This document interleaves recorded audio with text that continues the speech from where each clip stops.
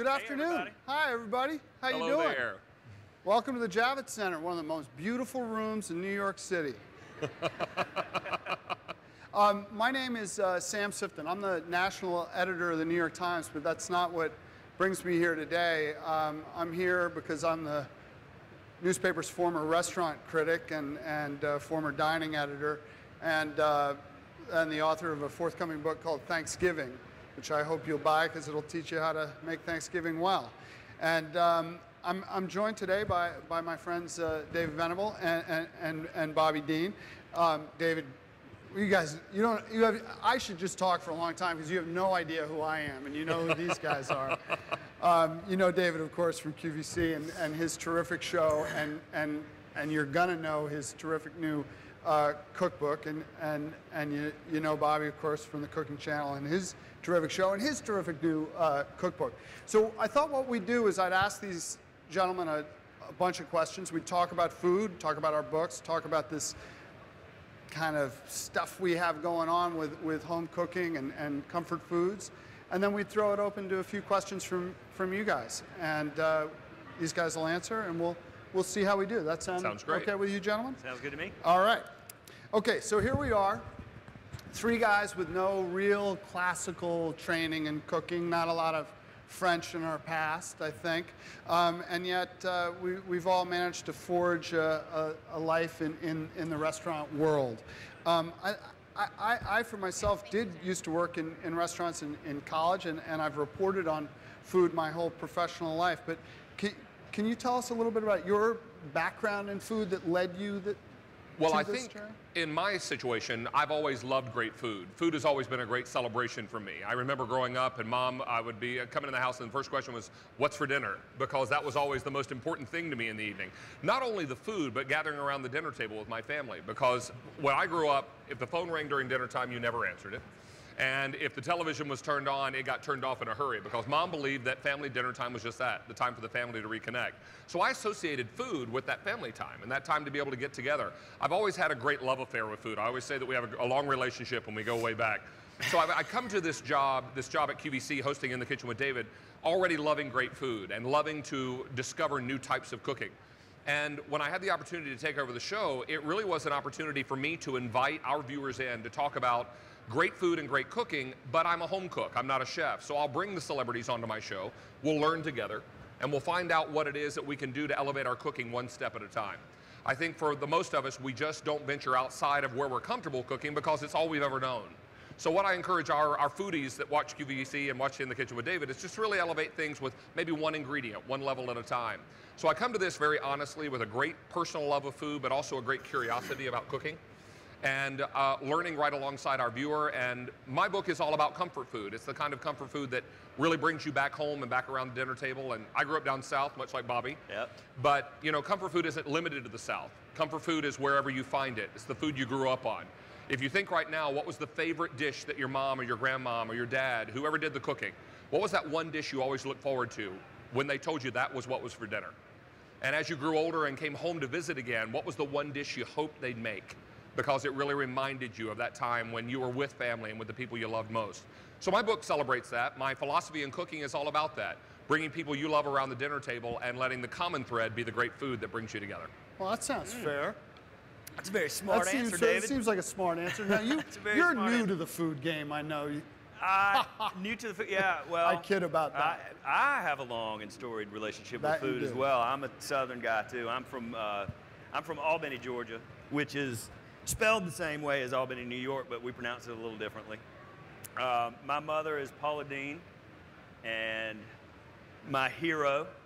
I grew up obviously around incredible food, much like you did, and sure. I'm fortunate in that I live very near my mom, and my favorite things that she cooked for me when I was a kid are still available. I still go over to her house and eat on Sundays, and my favorite thing in the world is my mama's goulash, and probably everybody's mama has done it, and I've talked about this a lot, but it's basically a glorified beefaroni. You guys know what I'm talking about. Sure.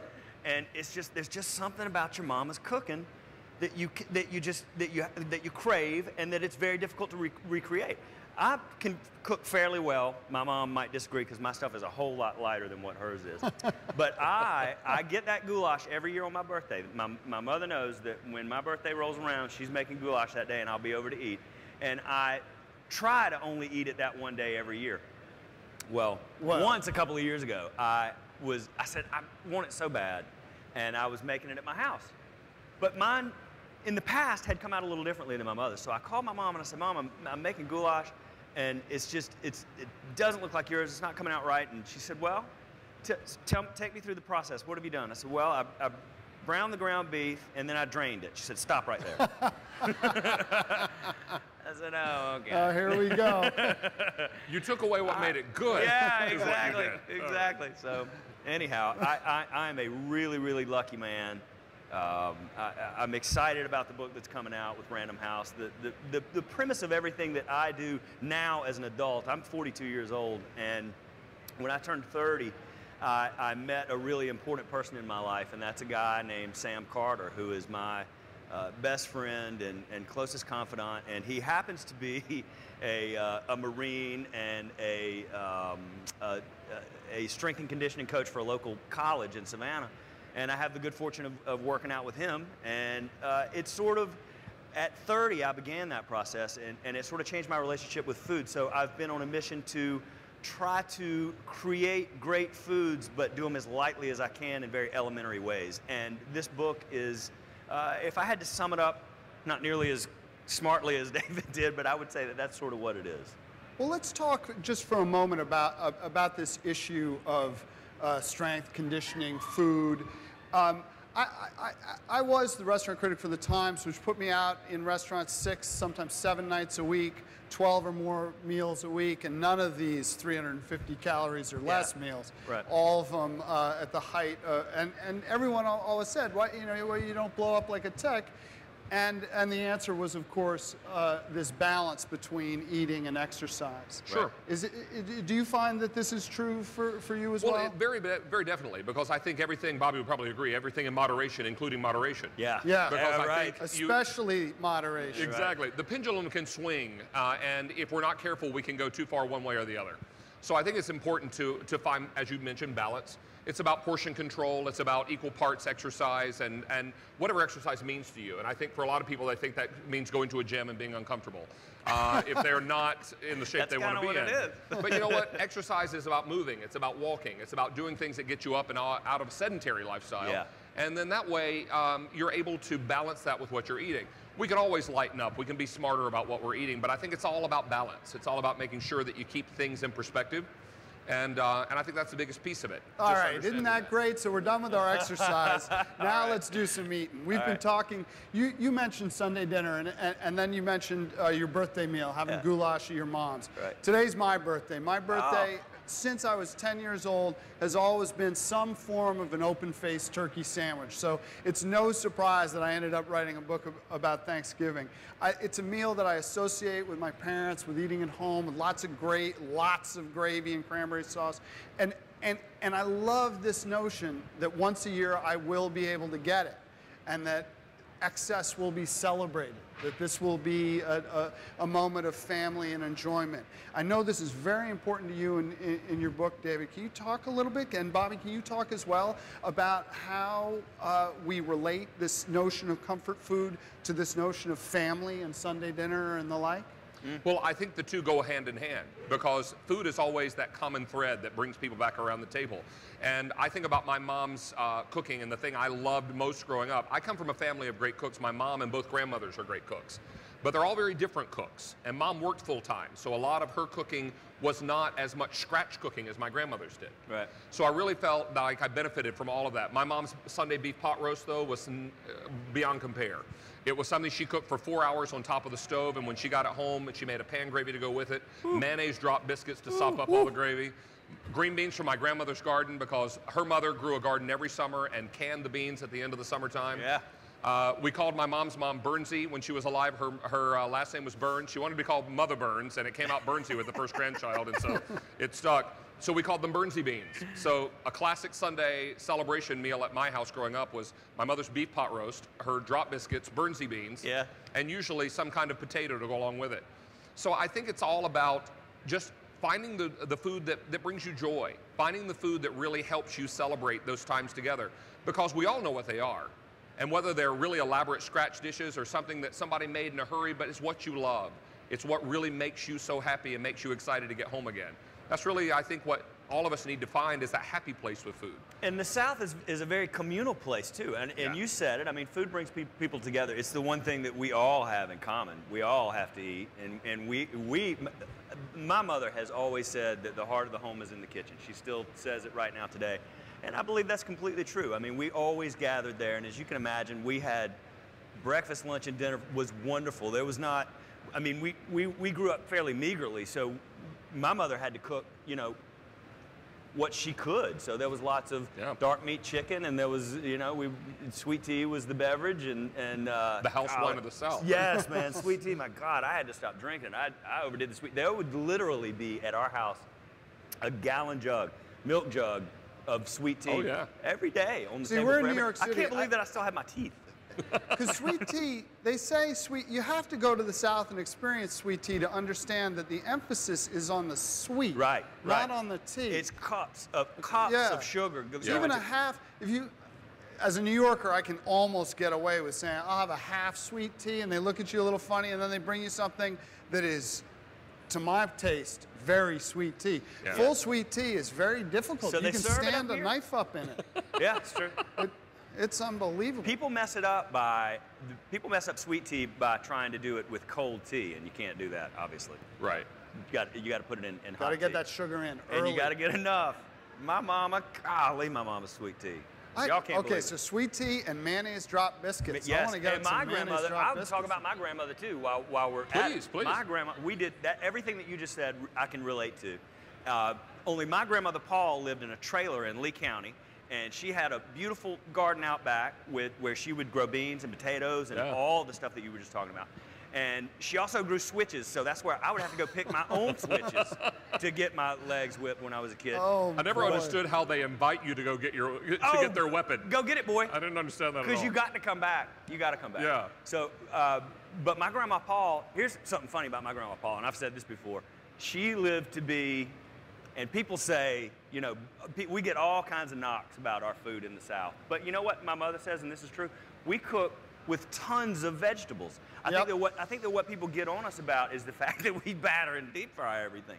Well, my grandmother Paul lived to be about 98 years old, and I swear, y'all, this is the truth. I remember this, seen it so many times. My grandma Paul would take her medicine with a tall boy Budweiser out of the can, and you could not kill that woman. Those are my people. Could not kill that woman. And just the big can of lard up on the stove, I mean, it was just the best. When my grandmother Paul, my Aunt Peggy, and Paula Deen got together and cooked, Lord have mercy. You just couldn't I'm a believe little it. nervous just hearing about it. It's unbelievable. Unbelievable. All right, so we talked about there's a garden out back. There's this notion of scratch cooking. We all understand, up here anyway, we all understand the importance of preparation for our cooking. And certainly when you're doing it on television, you've got all of everything, what the French call the mise en place, is all set up for you and go. I think for a lot of people, a lot of home cooks, preparation is a difficult thing. It's a real issue when people are reading recipes. Can I make this now? Oh, I have to go buy this thing. When I was doing the Thanksgiving helpline at the Times, I'd get a call on Thanksgiving morning from someone saying, I have a 15-pound frozen turkey. What's my first step? A big sink full of cold water is your first step. Yeah, and maybe you'll eat this weekend. I mean, the whole notion of preparation is really important, and it's one that I really try and push in my book. If you guys were to give some advice to a home cook, a novice home cook, someone who wants to just try and dial in and figure it out, what would it be? The first thing I would say is read your recipe all the way through before you start cooking. I can't tell you the number of times I hear from someone who uses one of my recipes and said, David, I never knew that reserved half-cup chicken broth couldn't go all in at the beginning. Right. And you needed it later in the recipe, and then suddenly there's no liquid at the end, and then suddenly you're in a mess, or the consistency is all wrong. Right. So I always encourage a home cook to read through the recipe completely. Make sure you've got all of your ingredients, because there's nothing more frustrating than to be halfway through to discover you've got to stop and go to the store. Yep. Or maybe you don't have that option on Thanksgiving morning. Yep. The other issue is making sure that you do take the time to do the prep, the mise en place. You know, it's a French term that means everything in its place. Take some time to put everything into its own little bowl, its ramekin. Take that time to prep. It makes the cooking more joyful when you've got all the pieces in front of you. That is true. I would say, relative to the recipe portion of it, my mother has always given me creative license to do whatever I wanted to with the recipe. She taught me, when I was about 6 or 7 is when I started cooking, when I could kind of see over the stove. She started showing me my way around. And my mother has always said, whenever you cook something, go exactly by the recipe, figure out what it is, and then anytime after that, do whatever you'd like to. And if that means raise the decadence level, then you can do that. And that also means that if you'd like to cut back on it, which is basically what I've done, then you can do that too. But I think the number one favor that you can do yourself, particularly if you were doing a Thanksgiving lunch or something like that for a group of people, is don't ever do something that you've never cooked before. Make sure that you've got practice at that dish, and this is not the first time you're doing it. Because if you've got this beautiful turkey and you've only got one of them, and everybody's here waiting on you to get it done, and you've ruined it. The first time to fry a turkey is not Thanksgiving morning. I love to do what I call a dry run of recipes. That's sometimes. correct. Absolutely. So sometimes I'll give it a test drive if I'm going to be having, to your point, guests over. Right. Because there's nothing more nerve-wracking and terrifying than to find something's not working and guests are in the dining room waiting to be served. Yeah. Seriously, this is great free advice. The books cost money, you should buy lots of them, but this advice, which no one will tell you, I'm telling you, we are the 3 most honest men in food right now. No one says. They say, this is a foolproof recipe, you can do it. It isn't. I'm a fool. I've made that mistake. Make it first. There's one more thing that's really important that we haven't covered here, and this is an issue of your health, being careful. When you're deep frying a turkey, test with water before you dip that turkey into hot oil and have it bubble over, and you've got a great big house fire, please. Don't wear flip-flops. Get your turkey, fill your pot with water, cold water, dip your turkey in there to test the level of what you need before you put oil in there and heat it up, because I have an excellent recipe for it. Many people have burned themselves and burned their houses down by that. That's a feature of the news the next morning, always, all across America. But deep fried turkey's better than oven roasted, I think. Debates can rage. I've got recipes for both. It's good. All right, so listen, when I was restaurant critic, I went out to eat all the time, and I found that this started to inform my cooking. I picked up I still write a column for the Sunday Times Magazine where I quiz chefs about recipes and try and figure out how to make stuff at home. Where do you draw inspiration for your recipes?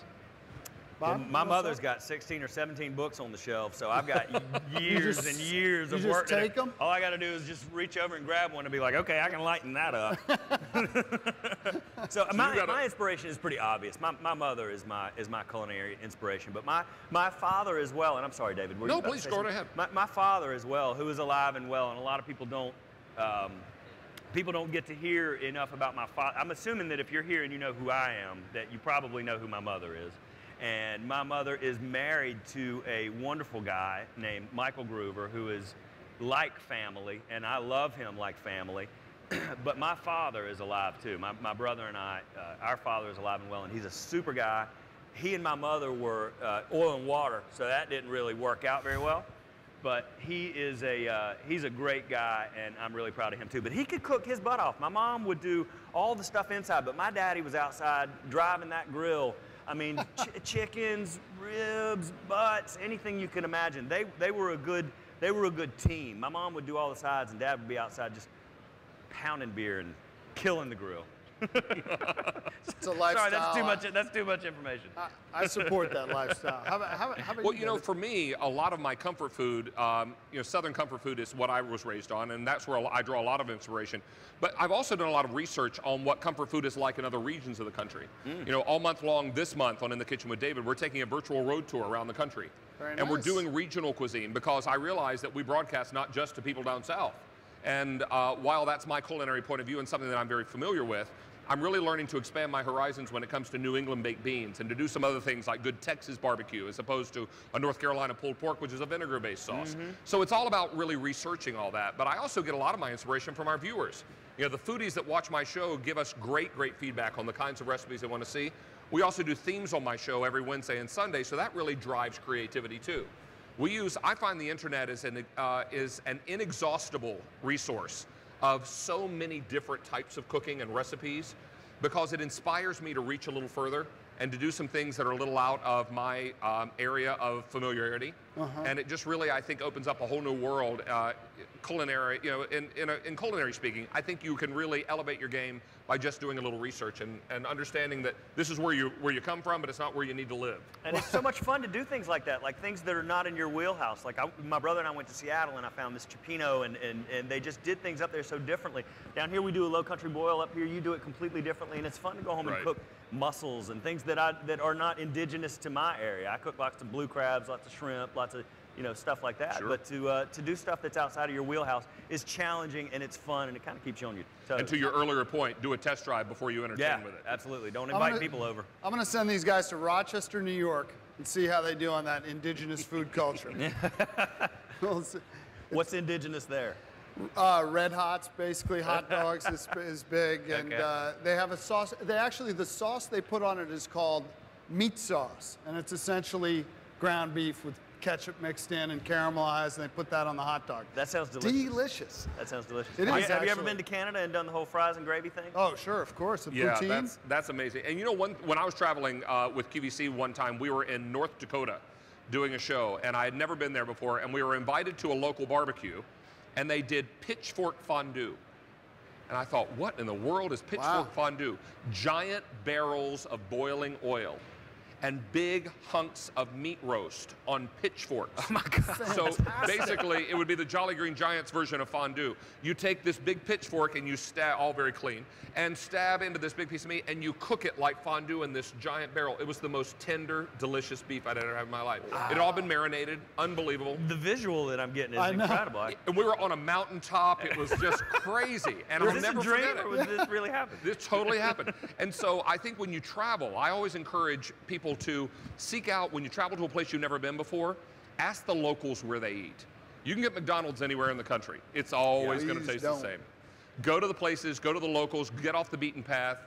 You know, if you find somebody you trust who will not steer you wrong, you may find some great food. That's how our restaurant in Savannah became very popular. When we first started in the beginning stages, it was in our house, which was completely illegal.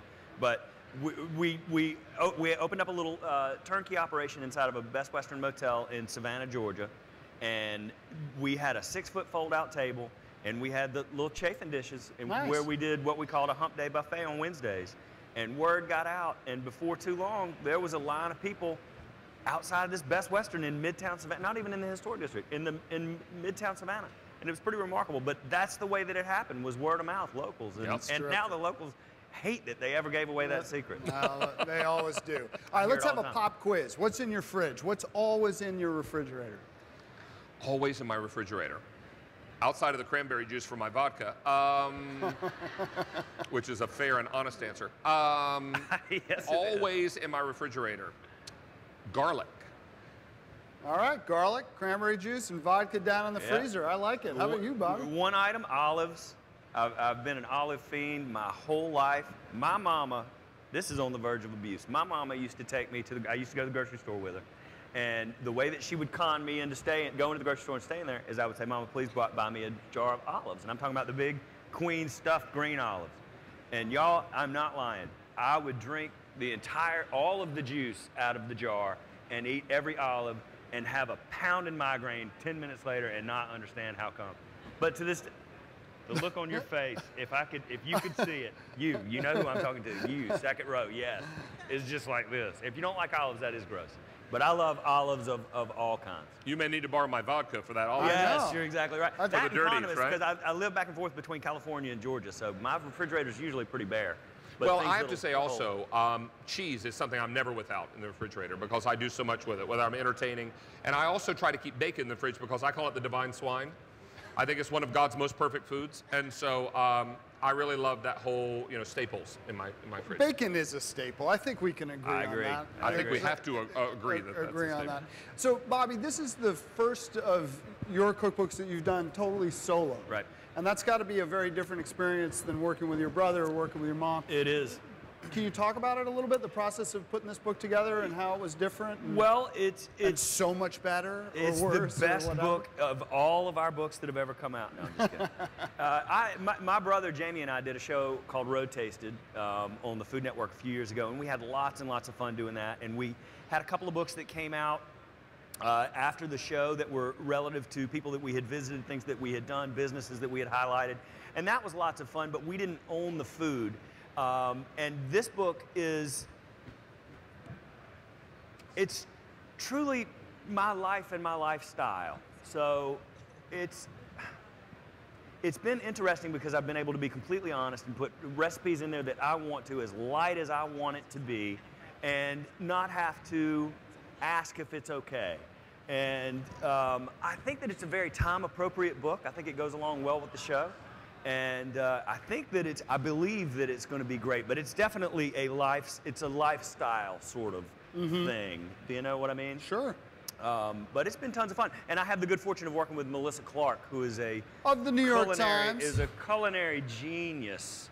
And we have a great time. We just sit down and talk for hours, and we formulate recipes, and it's been a lot of fun. But I miss my brother.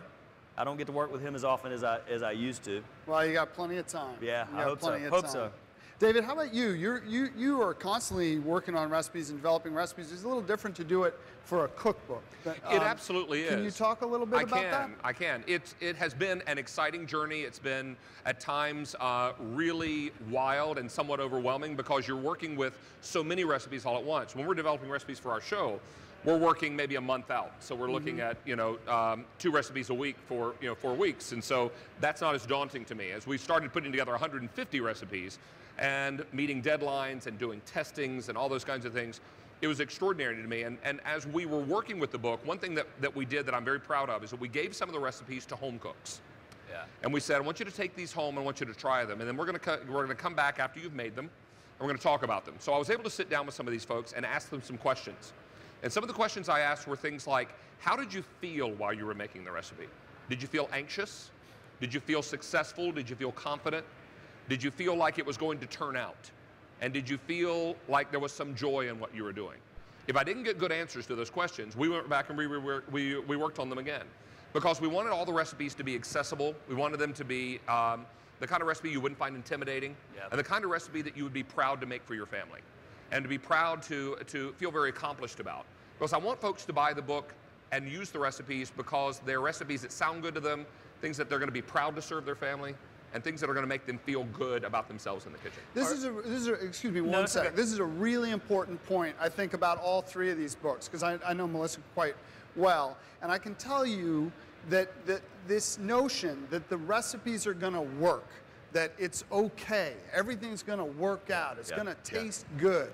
You can make Thanksgiving. You don't have to have a grossly fat meal that isn't great. It's going to be great at 350 calories. Right. Your Thanksgiving is going to be great. Your mac and cheese is going to be delicious when you get home from work. We worked hard on this, and the people we've worked with are excellent. Yes. Getting that feedback matters. Cookbooks are very, it's not like a novel where it's like, well, you didn't like it, you don't understand my art. Right. You know? Right. You didn't like it, that's a problem for me. I want that recipe to work. I know you guys do as well. It's a very different thing, I think, from other kinds of food writing or other kinds of food journals. And I think that we're all trustworthy. I know that I trust David, and I know that I trust you and my family. I mean, we all know food pretty well, so you can trust the books are going to be good. What I wanted to ask you was, are you at home physically, like pen to paper, like I find myself doing when you guys are writing your books? Are you sitting at the kitchen table writing while you're cooking and testing things out? Because that's what goes on with me and my family too. My mother's first cookbook, she literally sat down and wrote every bit of it by hand. Every bit of it is on paper. That's incredible to me. I've moved to the computer and destroyed a few in the process. You know?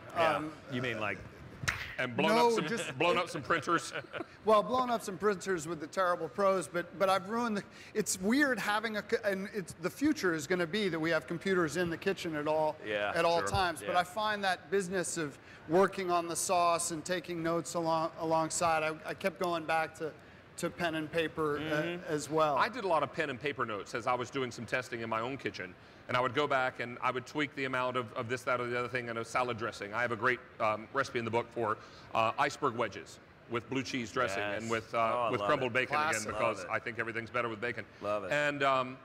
And I was going back and tweaking some of the blue cheese dressing because I didn't like the amount of hot sauce I had in it. So I was always going and making notes and wiping my hands, and all my pages looked like, you know, there's something about having a food blot. I love papyrus, and I meet people that are, you know, all the digital stuff really scares me, and I think a lot of people that are in books, I think authors are terrified of the digital age coming because you fear people not wanting to buy books anymore. It's so convenient to download stuff.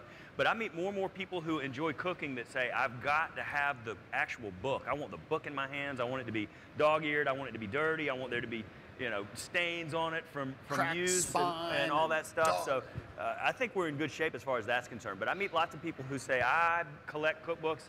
I've met a lot of people who say, I don't even cook, but I collect cookbooks and I just read them like novels. My grandmother, my dad's mom, taught me to love cookbooks. We called her Mimi. I'm not sure why.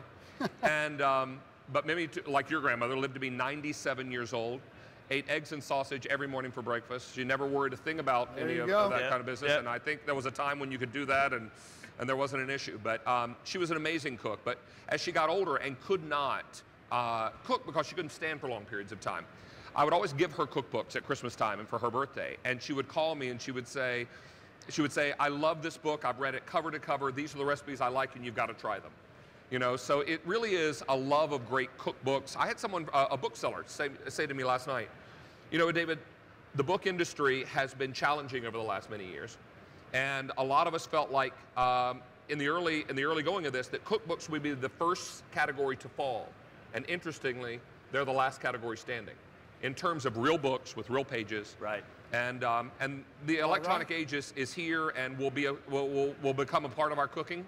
But I think to your point, Bobby, we're still going to always love to have those books that we can sit down and look at the pictures and turn the page and study the ingredients and run our finger down the page. It's just, I think there's so not too. really anything that replaces that. I think so too, particularly if you have some passed down to you. My mother and my grandmother have passed down cookbooks to me that are just so dear to me. I'll have them forever. It's good to have that collection going. I also encourage people, find your moms and grandmas and have them write recipes in their handwriting, because that's a family heirloom that you can never duplicate. Yeah. Also, those recipes are key to preserve and pass along. It's family history. Yeah, it's family history. It's like ornaments on a Christmas tree. Every time you pull ornaments out of a box, you remember the one that you bought and you got in the 6th grade and you put it on the tree. Yeah, it's like a diary of your life. These recipes are a diary of your life. That's fantastic that you're able to do that. I have 2 young children at home, a large dog, a number of cats. Those Christmas ornaments don't make it through December. Nostalgia. There's no nostalgia. There is every year as I see it fall to the ground. So as restaurant critic and now as former restaurant critic, I can't walk through the newsroom or into a party or church or anywhere without someone saying, hey, listen, I need a restaurant. What's the best restaurant? What's the best Thai? What's the best Chinese restaurant in New York? And so if the #1 question to me is about restaurants in food, what's the #1 food question that comes to you, Bob? What's your mama like?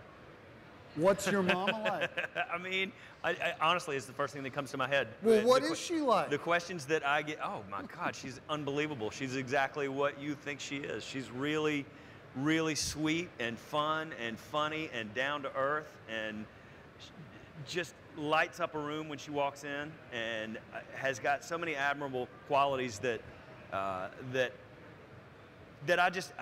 admire her very much. My mother is the person who sees the good in everything, sees the positive in everything, and she doesn't allow me to, to sulk and pout, which I do. But can I get a reservation? What's your mama like, and can you get me a reservation at your restaurant? Those are the questions I get a lot. How about you, David? Well, you know what? I get lots of requests for different kinds of recipes because one thing that I love, probably my most loved food is macaroni and cheese, and I eat it in every variety form. I order it in every restaurant, everywhere I go. I'm the big kid who never grew up when it comes to that. So that's a signature dish in my cookbook, but I get lots of questions about that. Or I get lots of, you need to try my recipe for macaroni and cheese. Yeah. But speaking about your mother, I'd like to tell a little story on her. Please do. Because Paula wrote the foreword to my cookbook, and I like to say that I met Paula Deen back in the day before most of America knew her. Yeah. In Savannah, she was wildly popular and very well known, but she hadn't really joined Food Network yet at that point. Right. She came to QVC in 1998 for her very first appearance on QVC with, I believe, Savannah Country Kitchen cookbook. Yes, yes. Wow. That was the very first cookbook, and I remember coming into the studio that night, or that afternoon actually, and I had an hour-long cook show, and I picked up, we go to our operations desk, and I picked up my lineup for my show that night. And I remember this like it was yesterday. I said out loud, "Who is Paula Deen?" And nobody knew. And they said to me, "I believe she's back in the prep kitchen cooking." So I go back into our prep kitchen and I look around and I don't see anybody that looks unfamiliar to me. So I said out loud, "Is there a Paula Deen here?" And this little lady popped up from behind a table, covered in flour from her elbows to the top of her head. She was making cheese biscuits that you all used to hand out at the restaurant when people were waiting in line for over an hour to get their table, because the Lady and Sons restaurant in Savannah is delicious, and if you haven't been, you need to go. And she popped up and she said, "Are you David?" And I said, "Yes, ma'am, I am." And she said, "Do you understand Southern food?"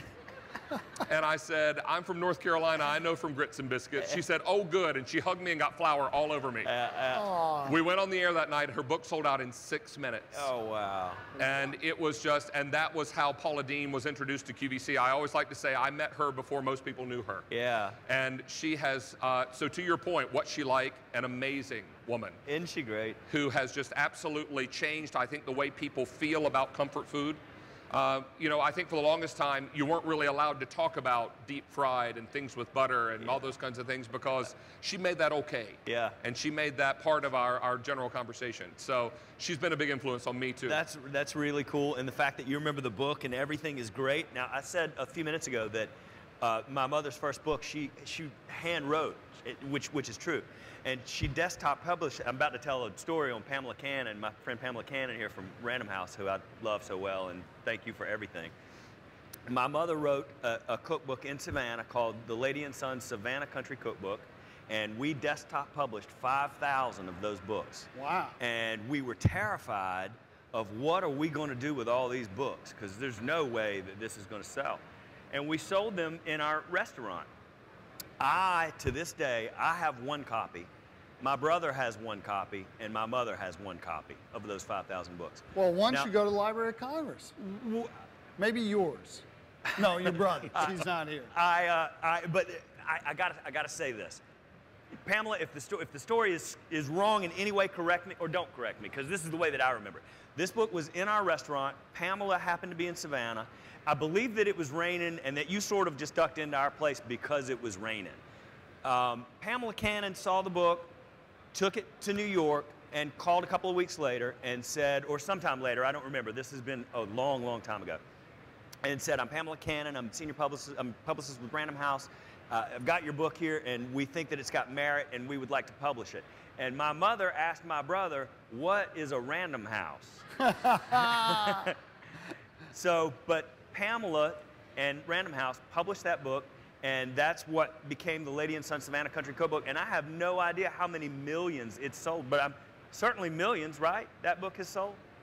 So, thank you very much. All right. Well, why don't we take some questions from you guys and see how that goes for a little while. We're not going to top that story.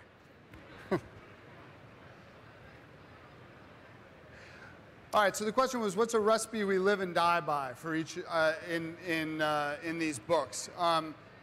Since I caught that, I'll answer first, and I'll answer with a little bit out of left field.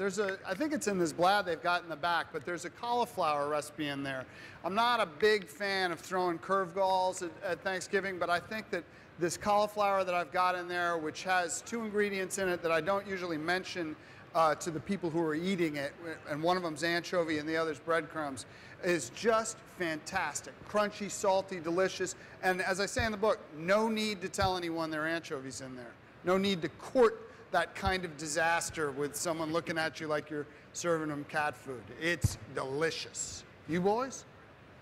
Bobby? Well, I cook lots of fishes, and One thing that I really like to do, and I find myself doing it very often because it's so simple, is I do either a black sea bass or a cod. It's basically a fish in papillote, but it's in tin foil.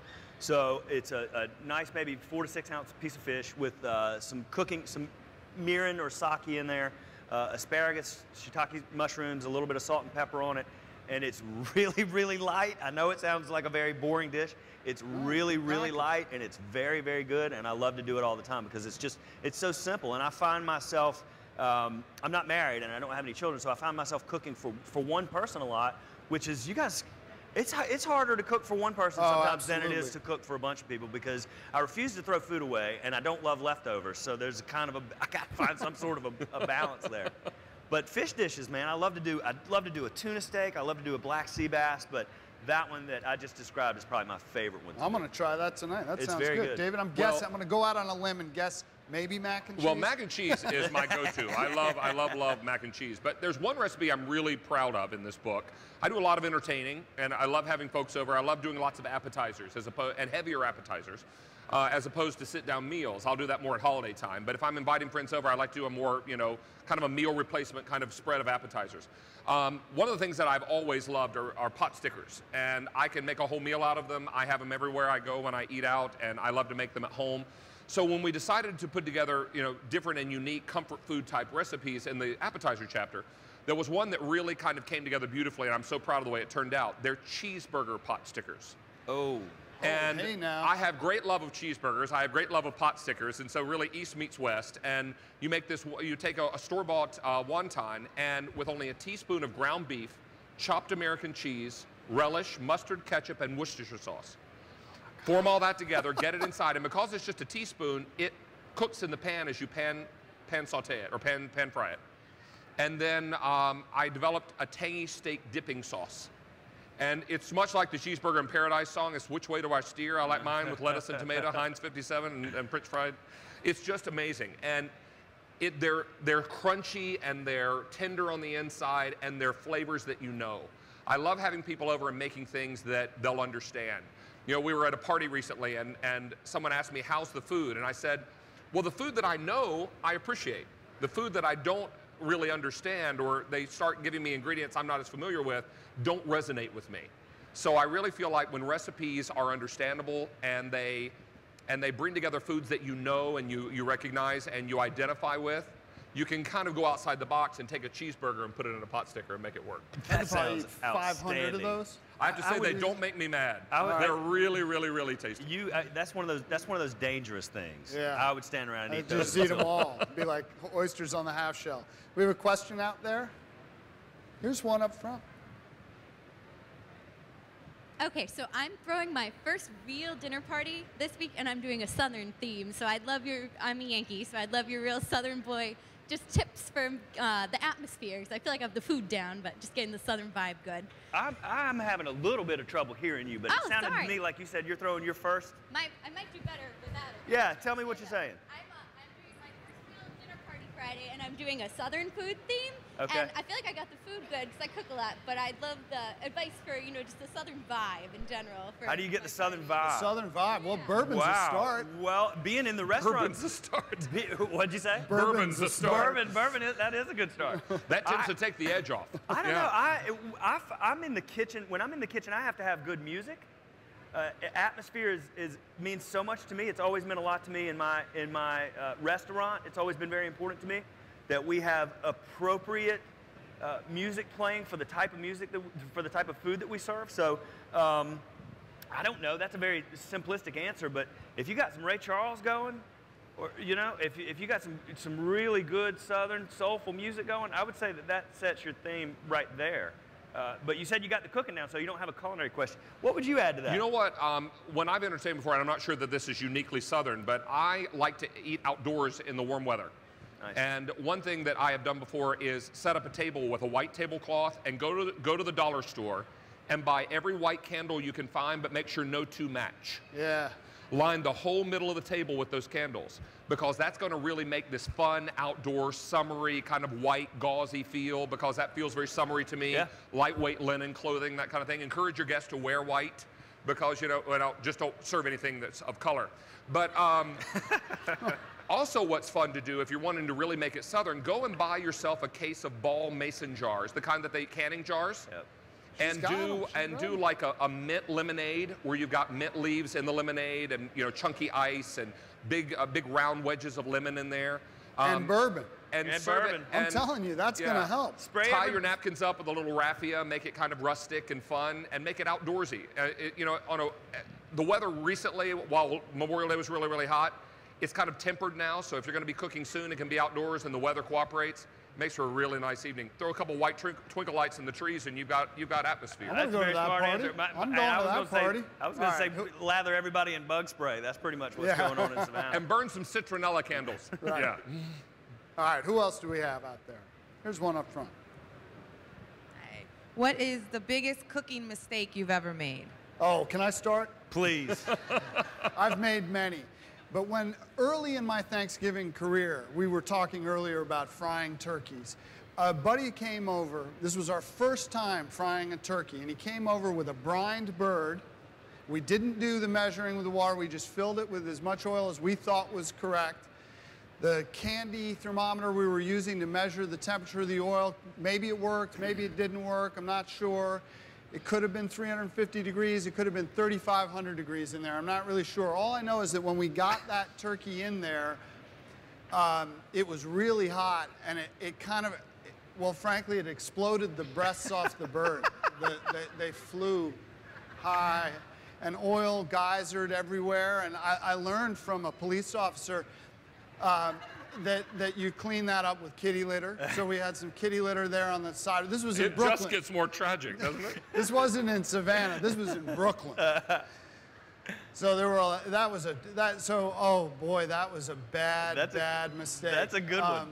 But I still do it. I figured I dialed in after that. And the recipe now is much better. I've cut off all corners. Do you have a disaster? I doubt that you have a disaster. Well, you know what? Come on. My disasters probably stem from getting too ambitious, trying to do too much for a dinner party. Yeah. You know, I think dinner parties should be equal parts of pre-preparation, so you're not killing yourself on the day of the dinner or the day of the party, and also being willing to give yourself permission to buy a few pre-made things if it makes life easier. Spend your time on the main dishes where you really want those to shine. Don't worry about making fresh rolls. Take it from me, it takes too long and it's a big, oh no, it's too much. Buy those or buy the frozen dough and bake those fresh. Just give yourself some permission to balance things out so you're spending your time and you plan your time accordingly so that when your guests arrive, you're not stressed and pulling your hair out, because by the time you've done this and you've cooked for hours and hours and hours, you can't relax when you sit at the table because you're too worried about everything. Give us a disaster. He bailed on the disaster. Y'all, this is so embarrassing, so I'm not going to go into details of it, but I was at Kathy Griffin's house one time, and I was at Kathy Griffin's house one time, and she said, make a banana pudding. I want some banana pudding. She's a friend of my mother's.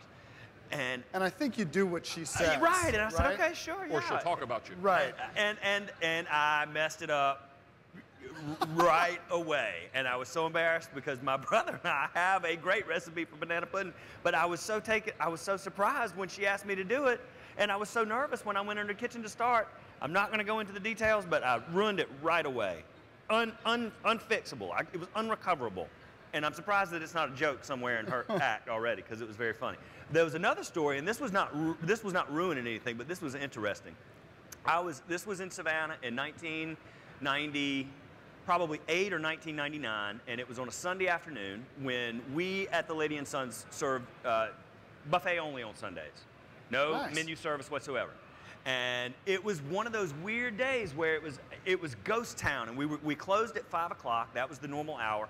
And I was standing in the front door, and we were on, at the very least, a skeleton crew. I had cut nearly everybody. I almost think I was there by myself, and the place was practically empty. And there might have been one person back in the back that was tending to the buffet stuff. And I'm standing in the front door, as I often did, because I ran the front of the house. I was the guy. If you came and ate at the Lady and Sons, there was a certain number of years where you met me. And I probably wiped your table. I definitely refilled your tea glass. You saw me. So I'm standing there, and I'm looking down. And it's so funny, because there was nobody anywhere. And I'm just kind of looking out of the corner of my eye, and I see this couple walking up the street. And as he's getting closer, I'm like, that's William Shatner. So it's William Shatner and a lady that was with him. I have no idea who the lady was. And he is walking towards me like this way. I'm over here and he's walking, and he gets to, like, if I'm right there, he turns like this and right into my face. It was very William Shatner. It was very Captain Kirk, where he turned and he was all of a sudden right in my face. And he said, "How are you doing?" And I said, "I'm fine." And he said, "I'm from out of town. Where would you eat if you were me?" And I said, "Well, sir, I know who you are, and this is my restaurant, so I would recommend that you please eat here." And he said, "Well, what have you got?" And I said, "Well," and I knew this wasn't going to go over very good. And I said, "Well, it's fried chicken and collard greens and macaroni and cheese and biscuits and cornbread and gravy and sweet tea and stuff like that." And he was like, "I'd really like a salad." I said, "Come in and sit down." So I walked him in, he and this lady in, and put him at the best table that we had, kind of tucked away back in the corner. And I calmly walked back to the kitchen. And once I hit the kitchen doors, I busted through and I ran out the back door. And Savannah it's basically rows of buildings. So there's our restaurant, and then right next door is another restaurant and another one on the other side. Well, at this time, we were bookended. Are we getting the hook? We were bookended, I'll finish it up real quick, by two really great restaurants that were sister restaurants. They were Italian-themed restaurants. And I had a good friend. This guy was so awesome. He was just the gruffest, biggest, scariest looking biker guy that smoked Marlboro Reds and just drank anything brown straight out of the bottle. But he was an unbelievable chef. Well, our closing time was their getting ready to get open time. So as soon as I got to the kitchen door, man, I busted through those doors and I shot out the back and I ran over next door to Bistro, to Garibaldi's, and I said, "Ron, you got to do me a favor, man. William Shatner is sitting in my restaurant and he doesn't want anything except for a salad, and I don't have the stuff to do what he wants. Please make me a beautiful salad."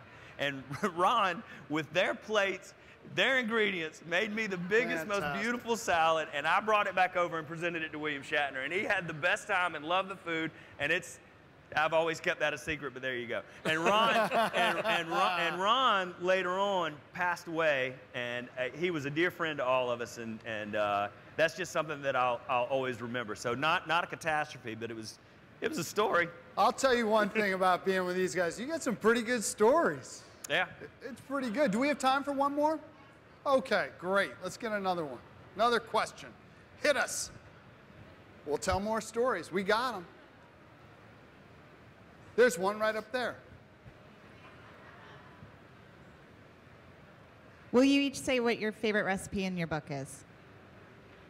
I didn't hear what she said. She asked for What's our your favorite recipe in the book.